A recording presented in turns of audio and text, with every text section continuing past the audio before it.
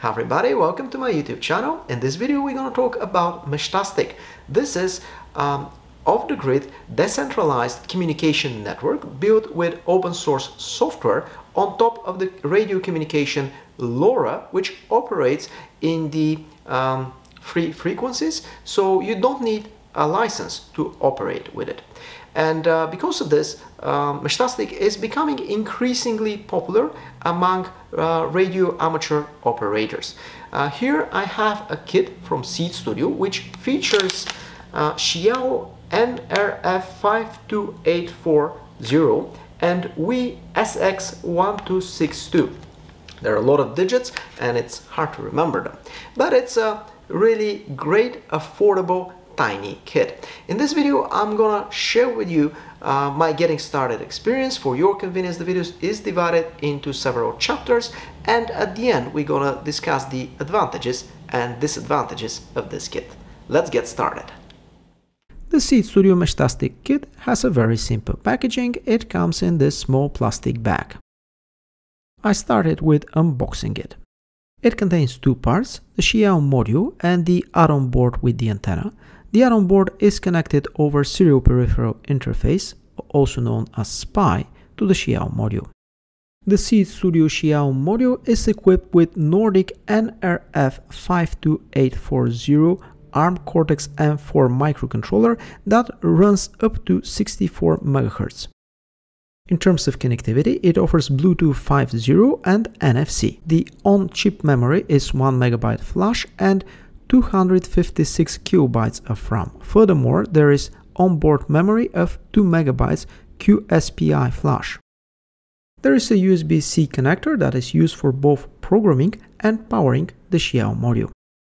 Furthermore, there are pins for attaching a battery. I'm going to show you how to use them at the end of the video. The pinout is exactly the same as on the other XIAO modules from this family. There are 11 GPIOs that are PWM capable, and 6 of them can be used as analog to digital converters.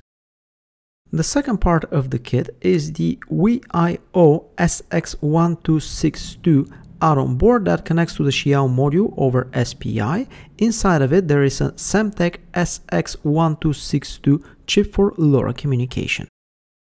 It comes with a small antenna that is attached to the IPEX connector, and eventually you can disconnect the antenna and replace it with another better suited antenna for long-range communication.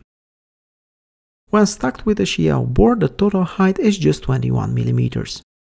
All modules from the XIAO family are famous for their tiny size. XIAO nRF52840 is not an exception. The dimensions are just 21 by 17.8 mm. My YouTube channel has a lot of viewers from the US, so here is a side-by-side comparison with a quarter of a door. I want to make sure that I'm using the latest version of the Meshtastic firmware, and because of this I'm going to connect this kit to my computer and I'm going to upload the latest version of the firmware. The process is straightforward and very simple. Connect your XIAO Meshtastic Kit to a computer using a USB-C cable and open the Chrome web browser. Just make sure that the cable is not a power-only one and it's capable of transmitting data over USB. Go to the webpage flasher.meshtastic.org and select your target device. Click on the tab for nRF52840 to quickly locate the Seed XIAO kit. After that, choose the firmware release option. If you're unsure, I highly recommend you to go with a stable or a better firmware version. After that, click Flash, a pop-up will appear, click Continue to confirm and to proceed. At this point, you see another pop-up. This time it is going to be from the Chrome web browser, and you'll be asked to select the serial communication that matches the XIAO Meshtastic kit. Now here there will be a difference depending on your operating system. I'm a Linux user and I'm using Ubuntu 24.04, so the XIAO Meshtastic kit is recognized as /dev/tty ASM0, and this is the option that I've selected from the pop-up menu in the Chrome web browser. Click the green button to enter DFU mode. In a second, your XIAO Meshtastic Kit should appear as a USB drive mounted on your computer. Download the firmware UF2 file and copy this file to the DFU drive. Once the copying of the file completes, your XIAO Meshtastic Kit will automatically reboot into normal mode, and it will be running the version of Meshtastic firmware that you've just uploaded.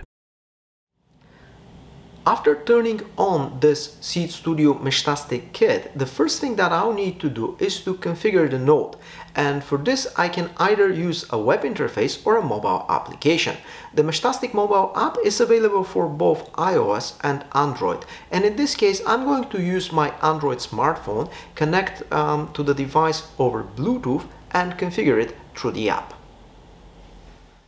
I had already downloaded and installed the Meshtastic Android app from Google Play, so I just needed to open it. It is very important to make sure that the Bluetooth communication is enabled on the smartphone and that the Meshtastic application has the privileges to use it. Please note that in the past I had already configured one other Seeed Studio XIAO Meshtastic Kit, and now the idea is to set up a second one so that I can communicate between the two kits. From the mobile application, I clicked on the big plus button. I selected the target device. As you probably know very well, Bluetooth requires a code for the pairing, and the default code is 123456. I haven't changed it, so I use the default pin, and I was able to pair my smartphone to the XIAO Meshtastic Kit, and after that to connect them over Bluetooth. After that, for the settings of this new Meshtastic node, I've enabled the MQTT module, and I also ensured that the client proxy is enabled. Keep in mind that this XIAO Meshtastic Kit communicates over Bluetooth, so I need to use my smartphone as a proxy. By enabling the client proxy setting, I'm allowing the XIAO Meshtastic Kit to use the smartphone's network connection to connect to the MQTT broker. MQTT is a very popular machine-to-machine communication protocol. So when my phone has connection to the Meshtastic Kit over Bluetooth, the mobile application communicates over TCP/IP with an MQTT broker, and this is a backup connection in case that the LoRa communication is not possible for one reason or another. You can also configure your own MQTT broker. However, in this video, I would like to not go into too much details about MQTT because the focus is actually on the LoRa communication. Let's move on to a demonstration. I bought two kits from Seeed Studio, so I have two nodes, and now let's try to exchange messages over LoRa between them. In order to start communicating over the mesh, I have to set my region. I'm based in Europe, so from the Meshtastic application, I'm going to select the frequency for Europe. I know that a lot of my viewers are from other regions, so please configure the region accordingly to your location and to the local regulations in your region. For the demonstration, I have two identical XIAO Meshtastic kits. One of them was configured in the past, and at the beginning of the video I showed you how to configure the other one.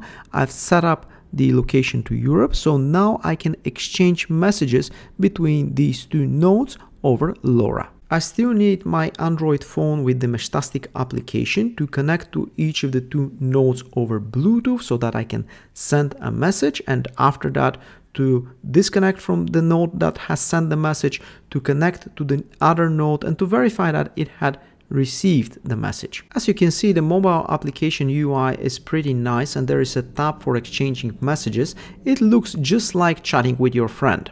Switching from one node to the other through the mobile application and Bluetooth is a bit time consuming. For your convenience, thanks to the magic of modern technologies and video editing, I've speeded up this part of the video. The important thing of this demonstration is that the LoRa communication through Meshtastic works with these two XIAO kits. As you can see in this demonstration, the two kits are in a very close proximity on my desk. Obviously, the idea with LoRa is to cover long-range communication. Although I haven't made any measures yet, I'm a little bit skeptical about the default small antenna. However, the IPEX connector allows us to change the antenna with something more suitable for long-range communication.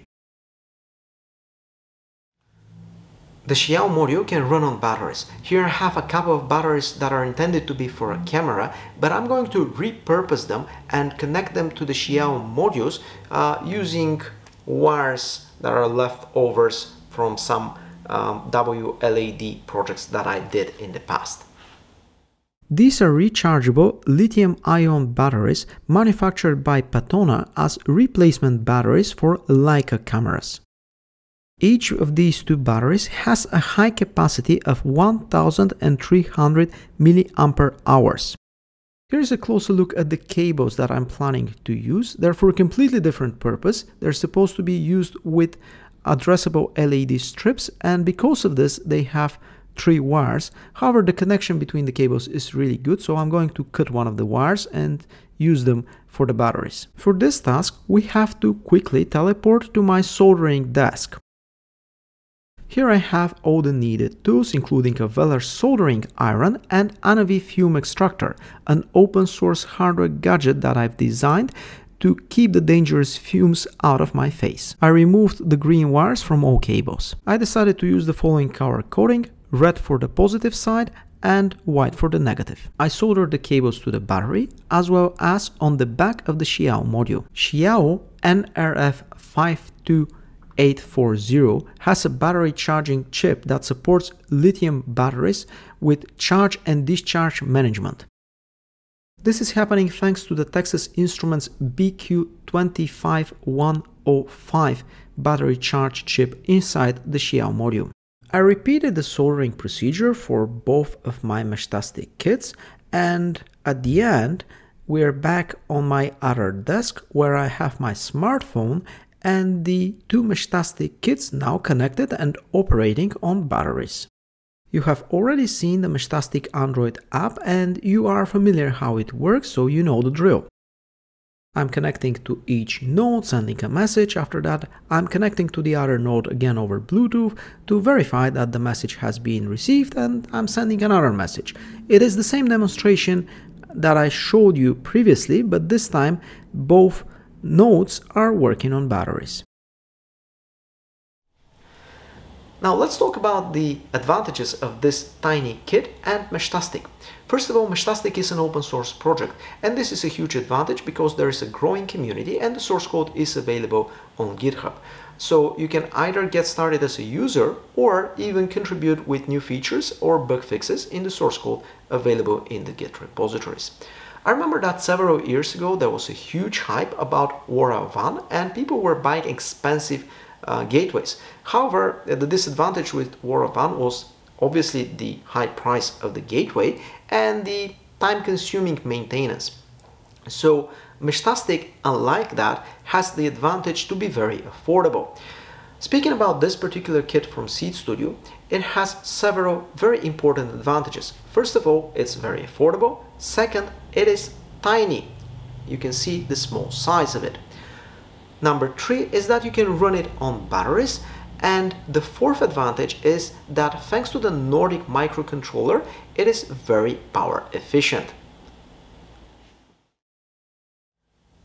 This tiny kit is great, but it's not perfect and there are some disadvantages. First of all, because of the small size, there are not enough GPIOs, and this is a challenge if you want to attach sensors for telemetry. By default, the Meshtastic firmware that comes pre-built and available for download for this kit uses a couple of pins for GPS. However, I don't have a GPS, and in order to replace the GPS with an I2C sensor, I had to pre-compile and flash the Meshtastic firmware. I'm going to show you how to do this in a separate video. Another disadvantage is the tiny antenna. If you want to establish communication on a higher range, you definitely have to consider changing the antenna. As a conclusion, my verdict is that this kit from Seeed Studio is great for getting started with Meshtastic. The XIAO module is equipped with Nordic nRF52840 ARM microcontroller that has Bluetooth 5 as well as NFC. The add-on board that's part of the kit features Semtech SX1262 LoRa module for the Meshtastic communication. As you have seen, we can power this kit either from the USB-C connector or from a battery. Thank you very much for watching this video. Meshtastic is a very interesting topic and I plan to make more videos about it in future. I'll definitely want to cover and show you how to compile the Meshtastic firmware from source code and enable the I2C communication on this particular kit from C Studio. My plan is to attach an I2C sensor for telemetry data. If you like this type of content, please consider subscribing to my YouTube channel, hit the like button, and of course, stay tuned for new videos. See you soon.